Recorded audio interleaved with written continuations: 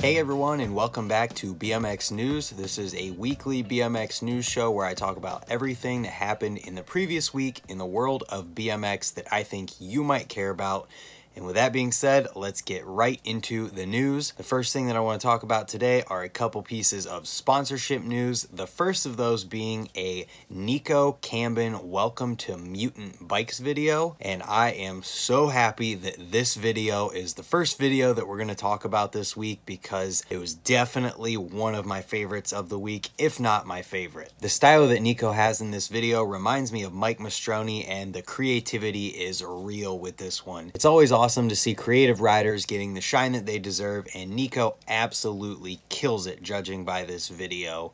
If you like creative spot usage and riding, this is definitely one that you're not going to want to miss this week. I will have links to it as well as everything else that we're going to be talking about today in the description below in the order that it's talked about.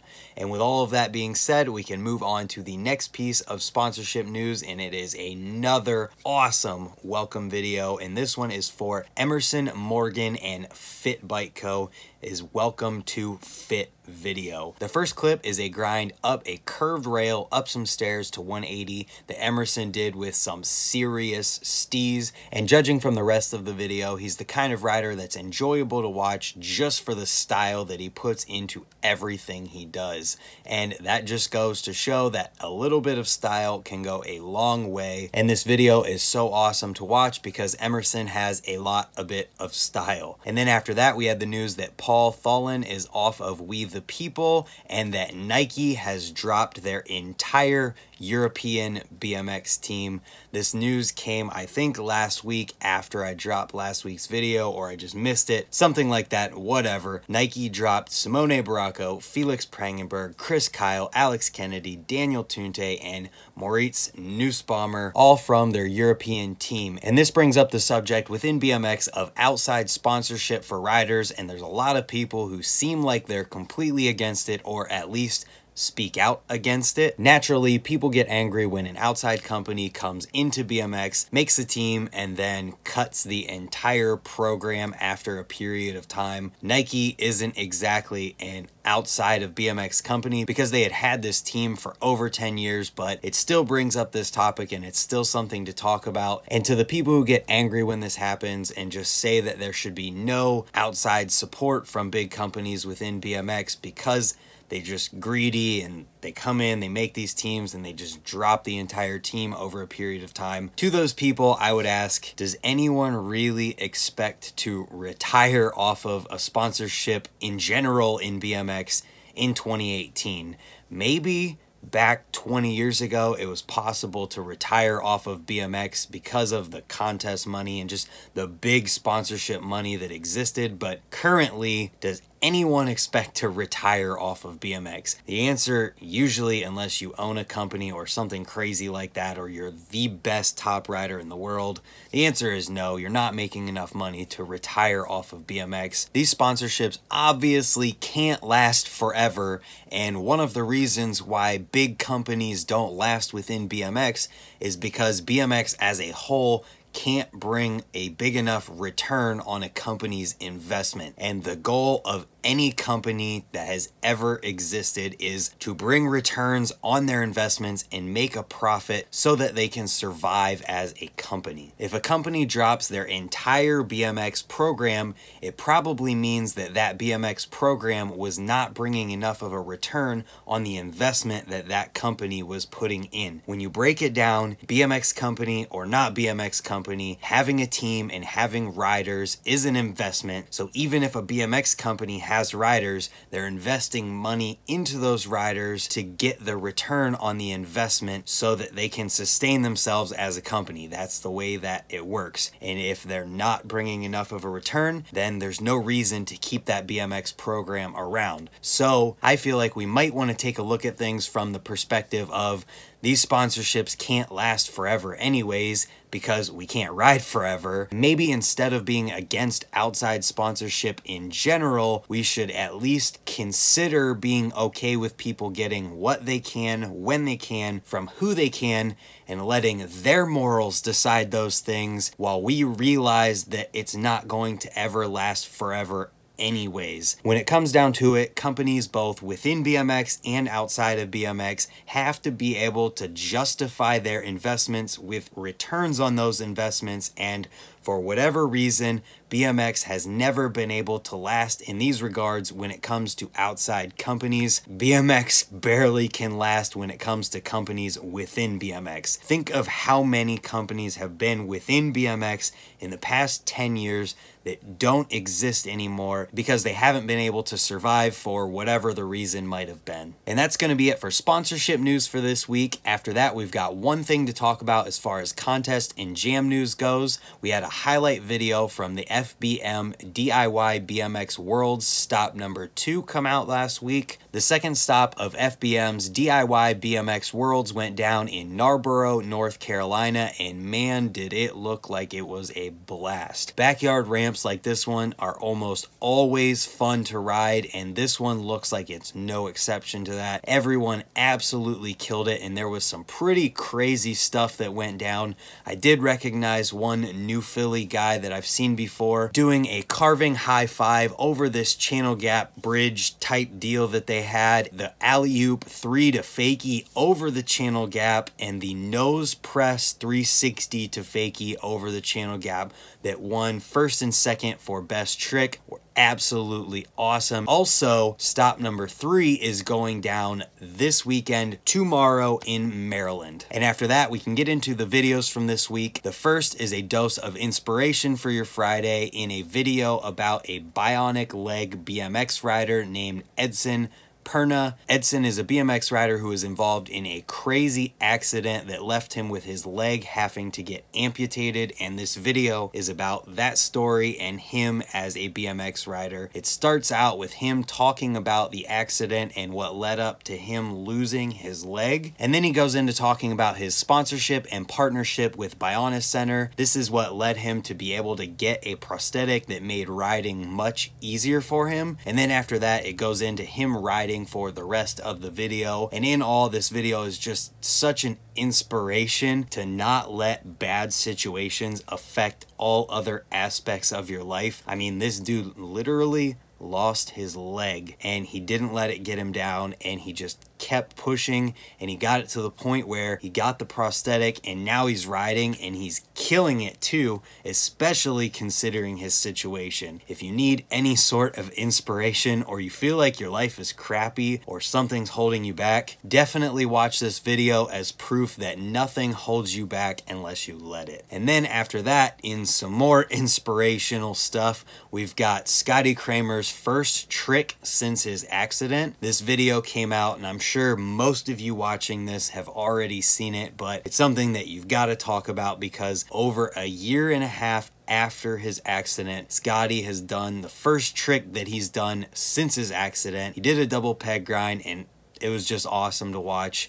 Everything about his progression since his accident is always so great to see, and it's awesome to see people like Scotty and Edson who are just so positive in the face of these terrible things and situations. And it just goes to show that these things don't have to affect all aspects of your life or hold you back unless you just let them. And that's the worst thing to do. Don't let bad situations hold you back. And then from there, I want to talk about Bastien Roberts' new video. The first thing I want to say is that well-rounded riders are always awesome to see, especially whenever they put out a well-rounded video to go along with their well-rounded riding. This video has a good mix of both park and street in it, and it's all good stuff. There is a bar to table to fakie on a quarter pipe in here that is just completely wild, and Bastien made it look great. After that, we've got a video called Fixate from Max Heitmann. The first thing that I want to say about this video is actually a question for you guys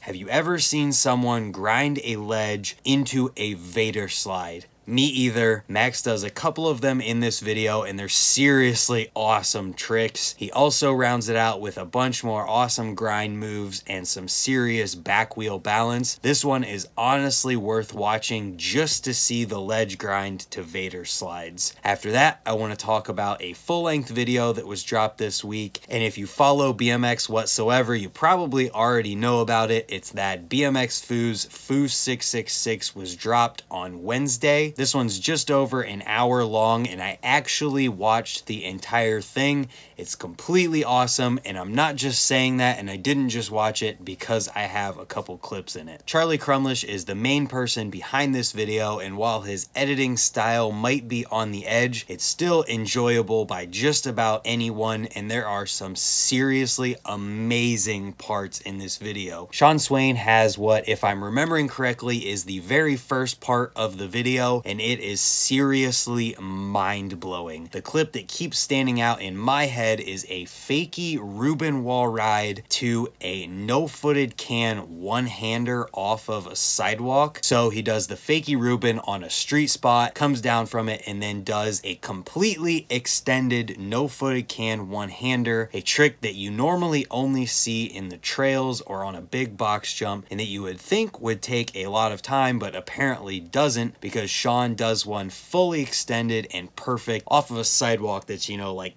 this big. Completely insane. Honestly, this part alone is worth clicking on the video for just to see it, and once you do that, you're gonna get sucked into the rest of the video. There's parts from Charlie, Eli Taylor, Craig Passero, and I actually have a couple clips around the 38-39 minute mark. If you care about that at all, check out the video. It's definitely worth watching. And with that being said, that's going to be it for the videos that I want to talk in depth about this week. But as always, there's a few more that are worth mentioning, so let's run through those right now. The first one is Jay Crawley at La Poma Bike Park from GT, Brian Kachinsky and Sullyvan Guaincetre from GT, Ben Wallace and Paul Ryan switching bikes from Ride, then Mark Burnett's field notes in Florida from Shadow, followed by morning exercise with Jordan Godwin, a Daniel Tunte 2017-2018 video, a drop the pin with Nate Richter from Ride, and then a Flatland video from Alberto Moya called In Crescendo. And that's it for the videos that I want to talk about this week. After that, we had a bunch of quickie check it out if you care news in the form of a bunch of bike checks, so it might actually be longy check it out if you care news this time. The first one is a What I Ride from Ride BMX with Dylan Mccauley. Then we had a Mark Mulville bike check from Profile, followed by a Joris Colomb bike check from Sabrosa, and then a Broc Raiford bike check from Volume. And then we had some product news to talk about this week. The first one isn't a new product or anything like that. It's actually a chance to win some product from Strictly BMX. It's a chance to win a full custom Colony bike. So the way that you can win this is if you spend $100 or more within the month of June with Strictly BMX. This one mostly applies to all you Australians out there, and I know that there's at least a few of you that watch this, so at the very least this means that BMX news is international, right? Then I want to talk about episode 3 of Profile Racing's From the Dungeon series. This one is about the first 19mm 48 spline spindles, and in this video the owner of Profile Racing, Jim, talks about the way that they actually made the first ever 19mm 48 spline spindles for their cranks. And if you didn't know it, Profile actually invented the 48 spline system, and they did so based on something that they used in steering columns for race cars. Pretty crazy stuff. This one shows the way that they made the very first ones,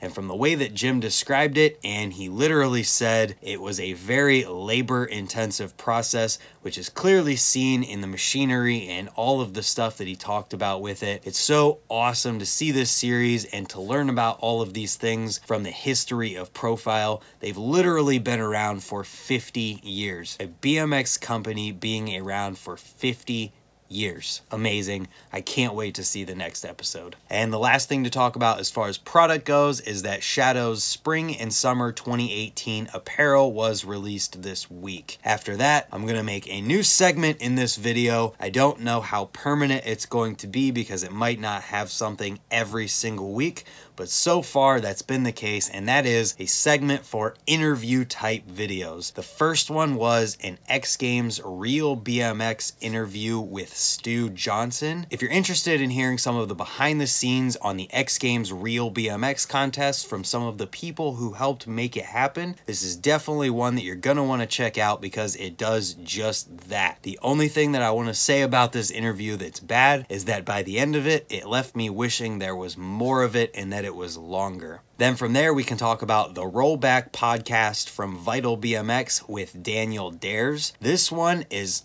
just not what I thought I was going to get into. I listened to the entire thing and there are so many crazy stories in here from Daniel Dares. You wouldn't know it by seeing his riding now, but the place that he came from is so crazy. And to hear some of the stories and just hear him talk about how hard it was to get bike parts where he was at, and hear him talk about how he had a friend who took a garden hose and cut it in half and lined his tires with it so that he'd be less likely to get a flat. It's just crazy. That's the only word that can describe it, and it doesn't get any less crazy from the very beginning to the very end of this podcast. If you don't know anything about Daniel Dares, even if you do and you haven't heard stories about where he came from, this is a great one to check out and I absolutely recommend it. After that, we had a Hanging with Lavs, this time with Stephen Murray. Just another one that's 100% worth checking out, and I can't recommend these behind the scenes interview type videos enough. Then from there, we had an article called Is Brody Gwilliam the Best Farmer in BMX? Yes. The answer is yes. 100%.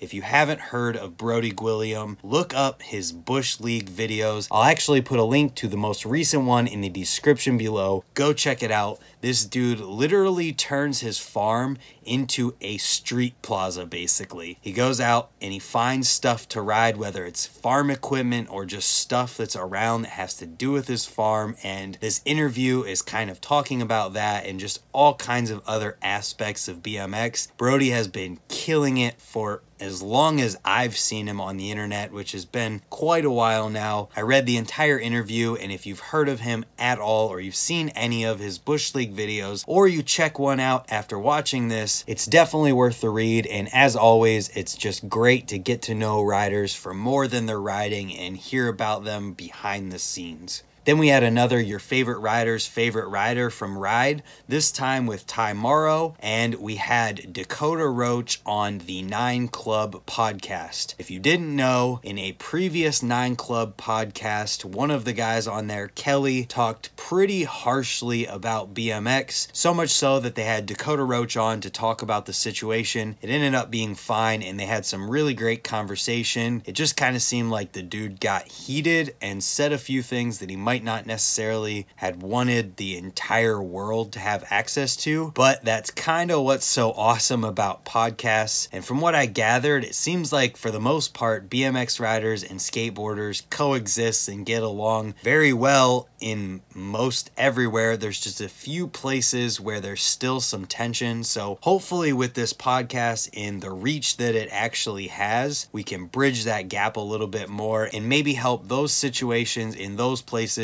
at least a little bit. Plus, it's over an hour of conversation with Dakota Roach, so that's just awesome in general to have. It's a very long podcast, so Dakota Roach's part starts about the 46-minute mark into the podcast. That's where they start talking about BMX, and then they bring him in just a couple minutes later. And with that being said, that's everything that I had to talk about today as far as BMX news goes. I hope you enjoyed the video. If you did, let me know in the comments down below what was your favorite story. What did you think about things? What do you think about outside sponsorship within BMX? And if you're new here, hit the subscribe button down below as well. I try to come out with these BMX news videos every Friday at or before 4 p.m. Eastern time, with Tip Tuesday videos on Tuesdays and other types of riding videos throughout the week. Thank you guys for watching, and we'll see you next time. Goodbye.